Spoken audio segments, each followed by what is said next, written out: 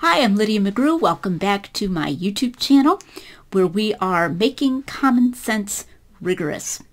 This evening I'm going to be recording a somewhat longer video where I'm talking about a book in Johannine studies. This is the first video that I've recorded since my trailer for The Eye of the Beholder, which came out recently, and I decided to depart a little bit from my usual practice of talking about evangelical New Testament scholars to talk about a mainstream New Testament scholar.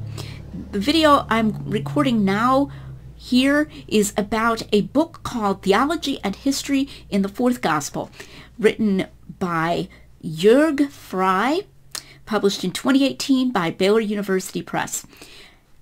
Even though it was published by Baylor University Press, I think it's quite clear that Professor Frey is not an evangelical scholar. He's, I think, would be more fairly called a mainstream scholar. He teaches at the University of Zurich, Switzerland, and he takes a number of evangelical scholars to task for thinking that there is more historicity to the fourth gospel, John's gospel, than he believes that there is. So, for example, Andreas Kostenberger, D.A. Carson, Craig Blomberg, and the late Leon Morris, he refers to all of these as apologists, and he means that, I think it's quite clear, as a criticism.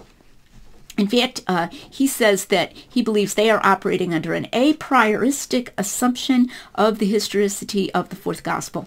As we proceed, I think it will become evident that it's actually Professor Frey who is operating under an aprioristic assumption of the at least partial fictional nature of the fourth gospel, and that he does not appear to be open to evidence to the contrary, though he does not realize that. So I want to start with a quotation from chapter 2, which contains various methodological statements in theology and history in the fourth gospel, and it's a very interesting statement. Frey lists a bunch of the facts that John gets right throughout this chapter, both before and after this quotation that I'm about to read. He lists the things that Leon Morris points to, that D.A. Carson and these folks point to, that I have pointed to, as showing the fully historical intention of the author of the fourth gospel. But he rejects that argument, and this is what he says. Thus, even if the fourth gospel displays numerous historiographical devices and elements of authentication, this cannot prove the claim of a more accurate historical reference. Although place names and information about the time of certain events or other narrative details strongly contribute to anchoring John's story as a factual account in the real world of Jesus, these elements do not necessitate that the information provided is historically accurate information, since they can also be fictional elements introduced with the intention of crafting a credible story. So, of course, words like prove and necessitate are, to some extent, a red herring. We all ought to know that these are probabilistic historical arguments. Certainly, Professor Frey can't prove his own views on these matters, so I think words like prove and necessitate should be set aside. It's clear that what he means is that these cannot even strongly support this.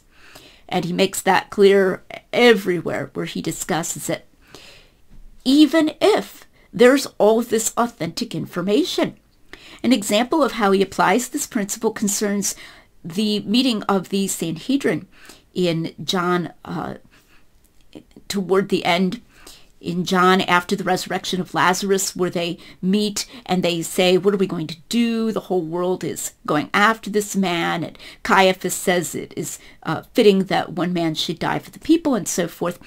Frey says, well, in John, we don't get much detail later on when Jesus is actually before the Sanhedrin of Jesus' trial before the Sanhedrin. We get more detail of that in Mark. So he says what John has done is that he has moved a discussion of what went on before the Sanhedrin, and has essentially made up that scene, crafted that scene to sort of correspond to Mark's later scene of Jesus' actual trial before the Sanhedrin. Of course, in John, Jesus isn't before them at that time. They're just consulting about what to do when Jesus hasn't even been arrested yet. But he says, and then he leaves it blank later. He doesn't really talk about Jesus' trial before Caiaphas because he already used that material. So that shows the kind of literary theory that he uses. But at the same time, he admits that the setting in John with Annas as the father-in-law of Caiaphas and still exerting influence, and Caiaphas being the high priest that year, and the relationship between the Jewish and the Roman authorities is highly realistic. He completely admits that. And he says that essentially this is just what John is doing to make his narrative appear credible. And that's what he says. It can be just something he's doing to make his narrative appear credible. Of course, can be used for anything. No matter how trustworthy my friend appears to be, I can say, well, that just can be something he's doing to set me up, and he's going to cheat me next week. So that's a way of closing yourself off to evidence. Part of what seems to be influencing Frey is a very mistaken notion of the literary genres available to John at the time. In fact, he goes so far as to say that, well, ancient authors were encouraged to add all kinds of realistic details in order to add credibility to their stories, even though they were making them up. He does not cite clearly an original source. He names Lucian, but he doesn't say how Lucian is supposedly advocating very detailed, highly realistic historical fiction, and in fact, Lucian doesn't advocate that. He cites secondary sources, and he seems to just be under a misimpression about literary history, that hyper-realistic fiction was a known genre at the time, which it simply was not. This has been attested to by other secondary authors, not just me. Leon Morris emphasizes this, C.S. Lewis emphasizes this, and all you have to do is go look at a history of the realistic novel to find out that it did not exist at the time, where you would have all of these extremely detailed and obscure, even obscure place names and detailed knowledge of sort of the cultural atmosphere of the time. But Frey has apparently gotten the idea that they actually had that genre, and so then he thinks that it's plausible that John is in it, and so then no matter what comes up, well, that could just be something he's adding to make his tale appear credible. The fact that this might actually make John into a deceiver is also not apparently of concern to him. Even in modern times, when we have a very realistic novel, it'll say a novel right on the front. So it's not attempting to confuse people about what it is. I've dealt with many of these genre questions in The Mirror or The Mask, of course. So that's the first problem, is a confusion about literary history. But Frey also just gets, I believe, captivated by literary theories. And I want to give some of his arguments because I think it's useful to see how these arguments work in order to see that they're weak. This is an extremely highly respected Johannine scholar, mainstream Johannine scholar in Europe. And this is the spirit of modern Johannine scholarship and indeed New Testament scholarship. So let me give you some examples of his other arguments that lead him to what I would call this very closed-minded view that no matter how much evidence you get of John's historicity, he's just going to dismiss it. Well, they can also be fictional elements. Frey talks about the fact that you'll hear all the time that Jesus supposedly sounds so different in John and in the Synoptics. I have 3 chapters on that in The Eye of the Beholder. Please get hold of the book and read them.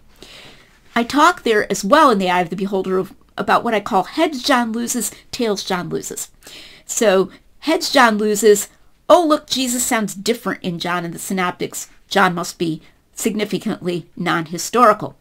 Tails John loses is, oh, here are some places, some motifs where Jesus actually talks in John like he talks in the Synoptics. Ah, that means that John is modifying other traditions and moving them around and changing them historically. Now, that's very unfair because supposedly we were complaining that Jesus sounds so different. Now, if we find him sounding the same, maybe we should say, oh, maybe he is the same person. Maybe John does know how he talks. Professor Frey plays the heads John loses, tails John loses game all over the place. And so now we're going to talk about the tails John loses part concerning motifs. In Hidden in Plain View, I talk about Jesus saying that he must drink the cup. And in Mark and the other synoptics, he talks about his crucifixion as the cup. And he asks the sons of Zebedee, are you able to drink of the cup that I will drink of? And then we find in John's gospel, he says, and it's unique to John's gospel, the cup that the Father has given me, shall I not drink it? And we find in the synoptics, he prays, let this cup pass from me. And then when the people come to arrest him, he says, the cup that the Father has given me, shall I not drink it? And one part is in Mark and the other part is in John. This is actually a coincidence between them. This shows that Jesus was thinking in those terms on that night, and that when they came to arrest him, he realized the Father wanted him to drink this cup. Frey instead says, oh, look, there are these motifs from Mark's Passion that we find Jesus uttering in different contexts. That must mean that John is ahistorically modifying Mark's Passion.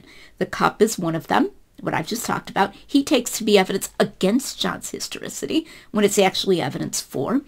Another such motif, this is perhaps my favorite in his whole argument, concerns the place in Mark where Jesus has just been praying, and then he comes back to the disciples and he finds them sleeping, and he says, arise, let us go, for the one who is to betray me is near. So he's referring to Judas. Come on, let's go.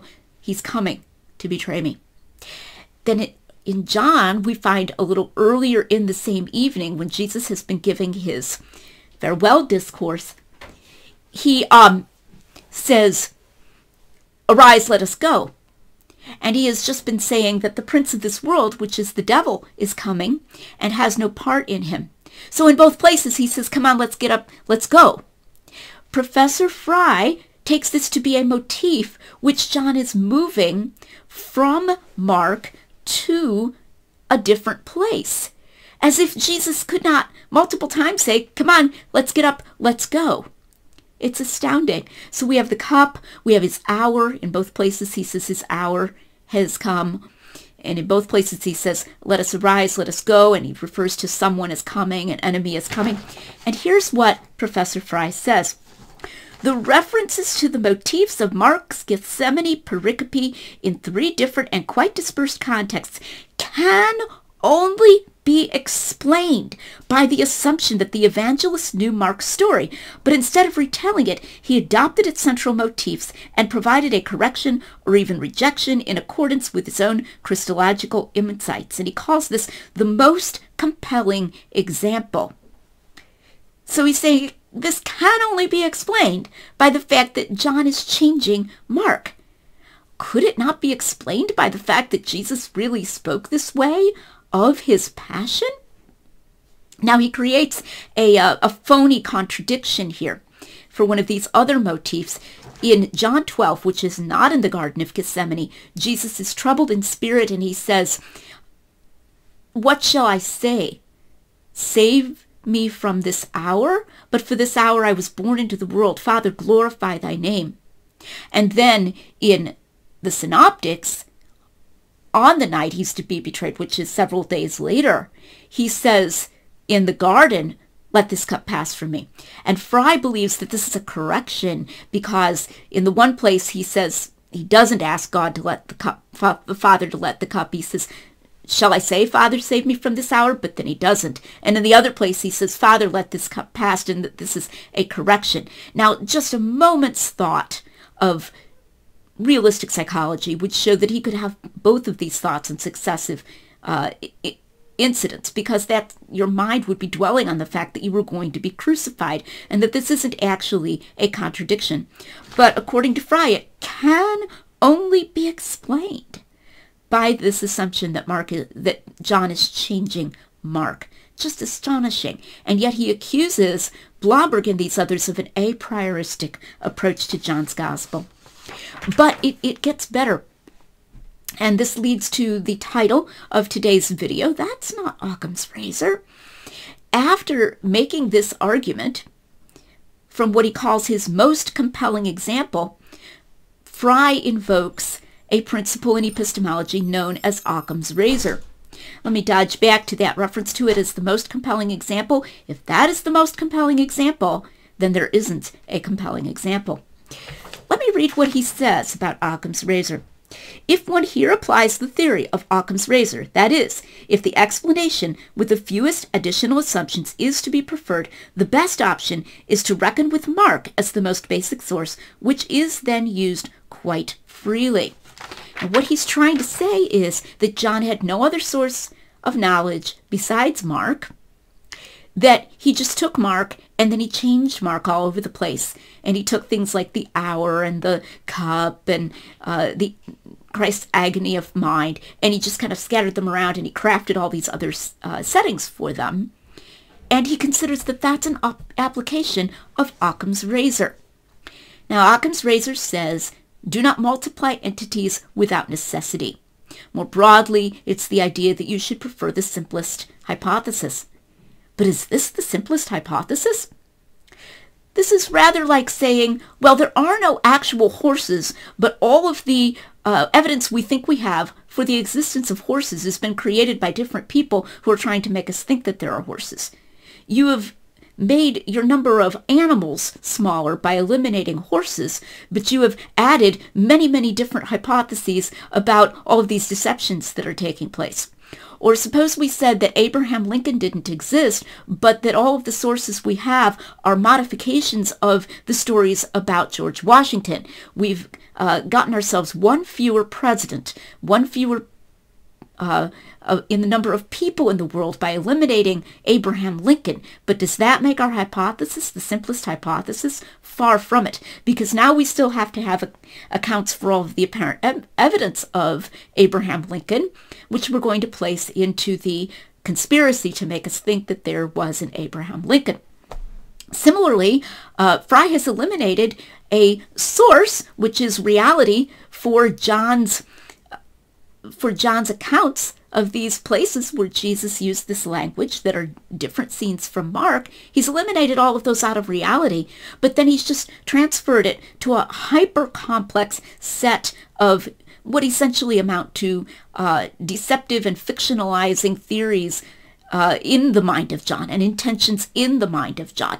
And if you want to say it isn't deceptive, then let's just go with hyper-realistic fictional intentions in John's mind, which, for all we know, his audience had no way of discerning or discovering. That is not Occam's razor. That is not the simplest hypothesis. He even goes on and says if John knows Mark, or even writes for readers of Mark, the Johannine narration is at an even greater distance from the historical origins of the Jesus tradition. As a famous philosopher is fond of saying, why think a thing like that? John could, of course, know Mark without being further than Mark from the historical origins of the Jesus tradition. Mark could have his knowledge, and John could have his own knowledge, which, if anything, might even be closer in the sense that John could actually be an eyewitness of many of these events.